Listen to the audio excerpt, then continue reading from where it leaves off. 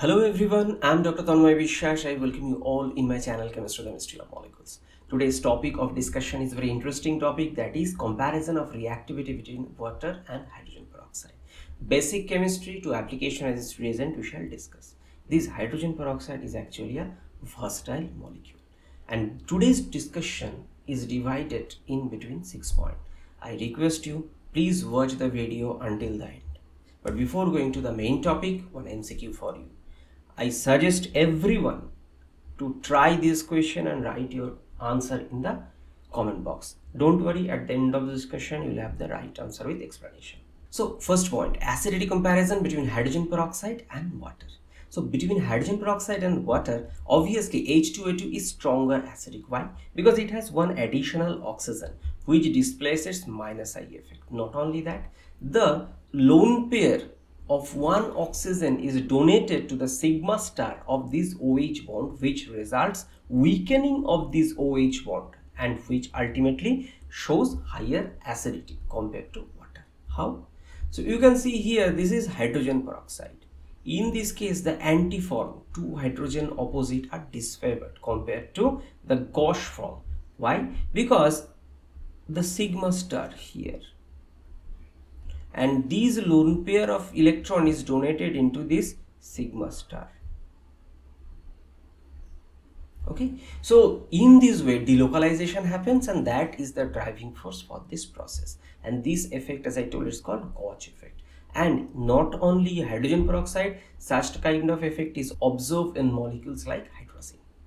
Now let's go to the next point, that is boiling point comparison between hydrogen peroxide has higher boiling point than water. Actually, hydrogen peroxide shows 150-degree boiling point, whereas water 100-degree. Why? First of all, the molecular weight of hydrogen peroxide is higher because of extra oxygen's presence. Even more hydrogen bonding possible because 1, 2, 3, 4 lone pairs are present on hydrogen peroxide, whereas only 2 lone pairs present in water molecule. Not only that, the dipole moment of hydrogen peroxide is higher compared to water, means hydrogen peroxide is actually a more polar molecule than water. So overall thing results in case of hydrogen peroxide higher boiling point than water. Now let's go to the viscosity comparison. Similar like boiling point, viscosity of hydrogen peroxide is also higher. Even its density also higher. Its density is 1.44 gram per cc, whereas water's density is nearly 1 gram per cc. And similar like boiling point, polarity, the side viscosity follow the similar trend. Now next part is a very interesting point, that is the nucleophilicity comparison between hydrogen peroxide and water.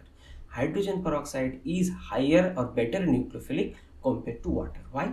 Because the two adjacent lone pair present in this oxygen atom of hydrogen peroxide molecule results in a lone pair repulsion or electron repulsion. So these adjacent lone pair repulsion is called alpha effect, and these increases the energy of reactant molecule.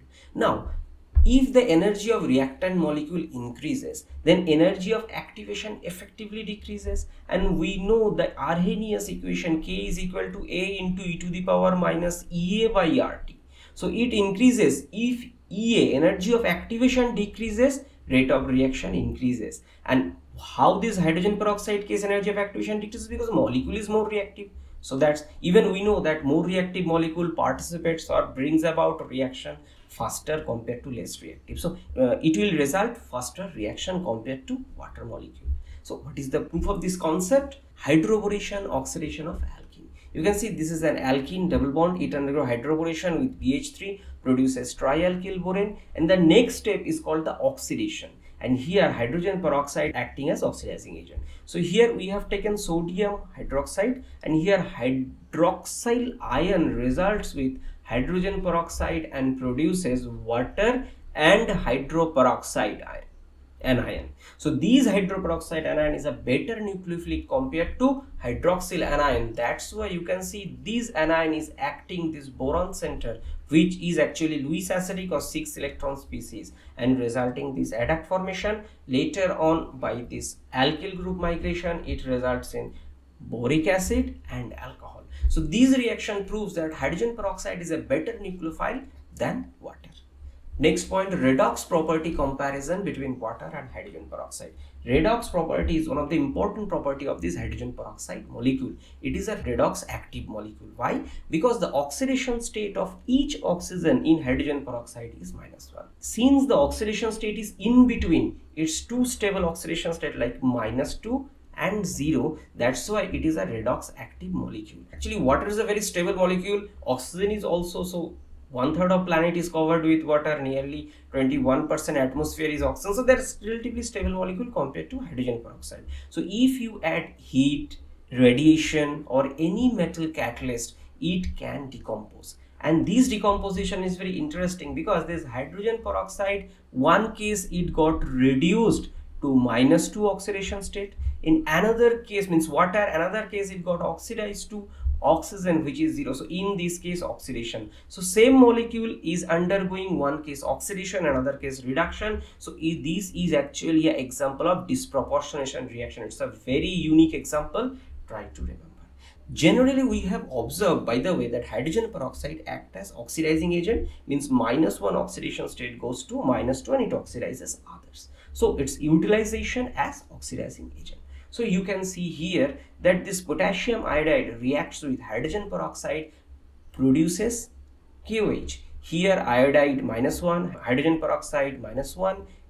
In this case, oxygen go -2, iodine 0. So you can clearly see this iodide got oxidized to iodine.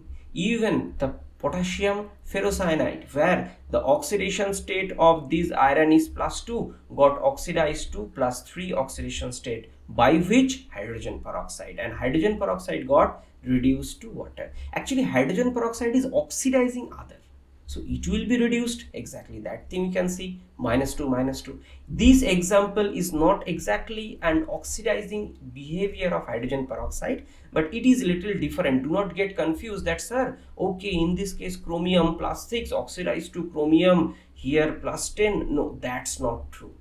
Okay, it is a different. So should not get confused by this example. That's why I've mentioned this chromium pentoxide, the chromium oxidation state is actually +6.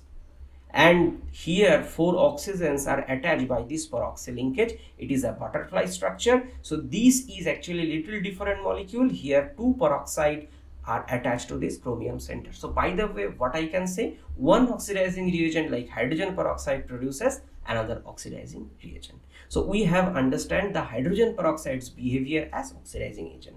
But can it act as a reducing agent too? Yes, it's possible. Why? Because hydrogen peroxide can go from its -1 oxidation state to 0. Means it's an oxidation. Since it undergo oxidation, so it will reduce another. Look at here, oxygen is 0 oxidation state. Look at here, -2. And in this case, hydrogen, it was -1 oxidation state. It went to 0 oxidized. So hydrogen peroxide since oxidized, so other one got reduced, and that reduction happened because of hydrogen peroxide. So hydrogen peroxide acting as reducing agent. Similarly, for barium peroxide, here oxidation state -1, hydrogen peroxide is -1. So what happened? The barium peroxide's fate reduced to oxide -2. So reduction happened to barium peroxide because of hydrogen peroxide. So it is acting here as reducing agent and it oxidized to oxygen 0 oxidation state. In case of KMnO4, manganese oxidation state +7 got reduced to +2. And who is responsible for this reduction? Hydrogen peroxide itself got oxidized. So I guess you understand that hydrogen peroxide's behavior as reducing agent.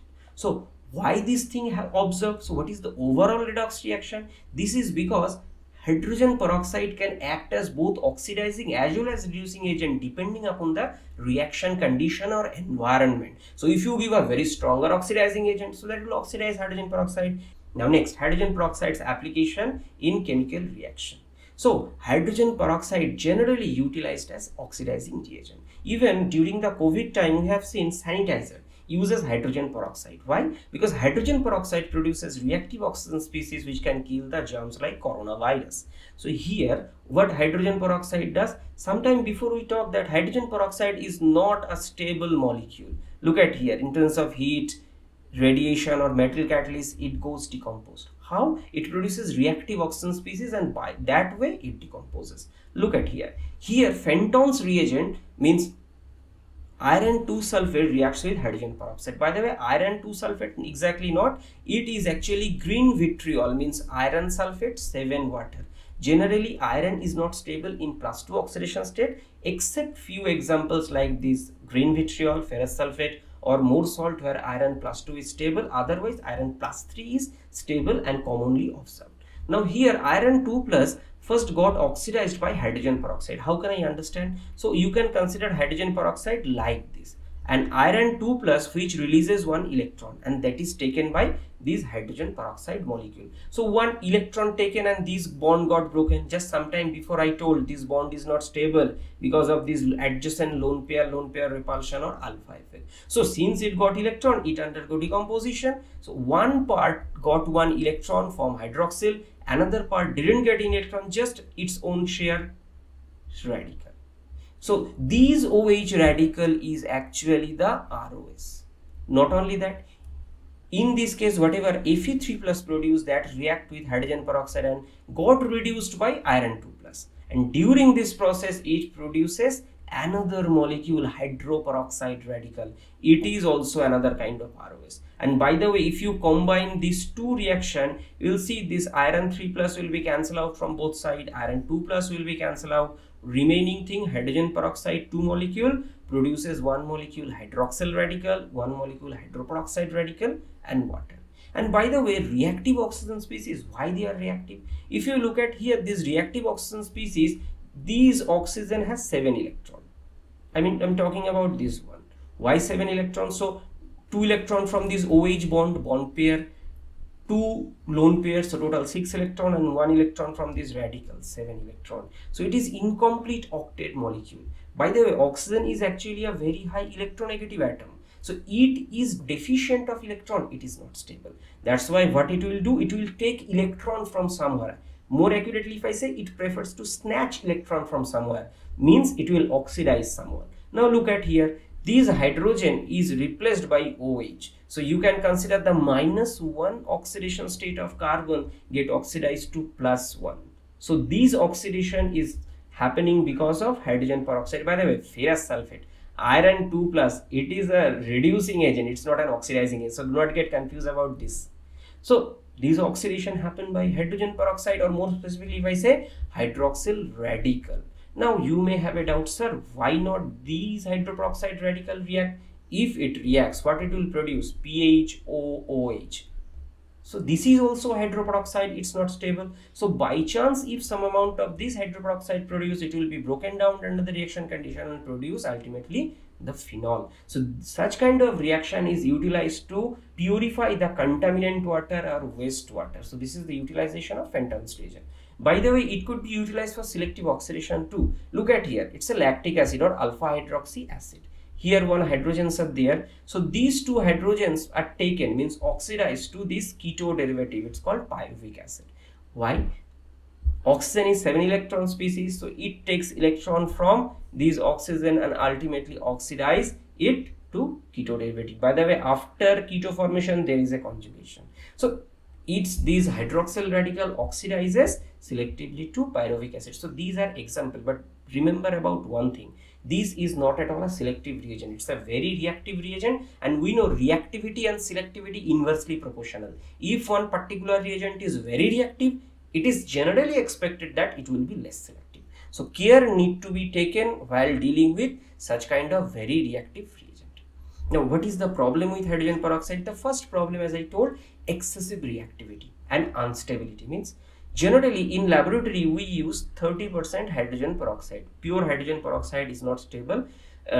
It can decompose very faster, and light, heat or metal ion can decompose it. In order to reduce its decomposition, some amount of acid is added to this hydrogen peroxide solution, which act as an inhibitor or negative catalyst, such that decomposition gets slower.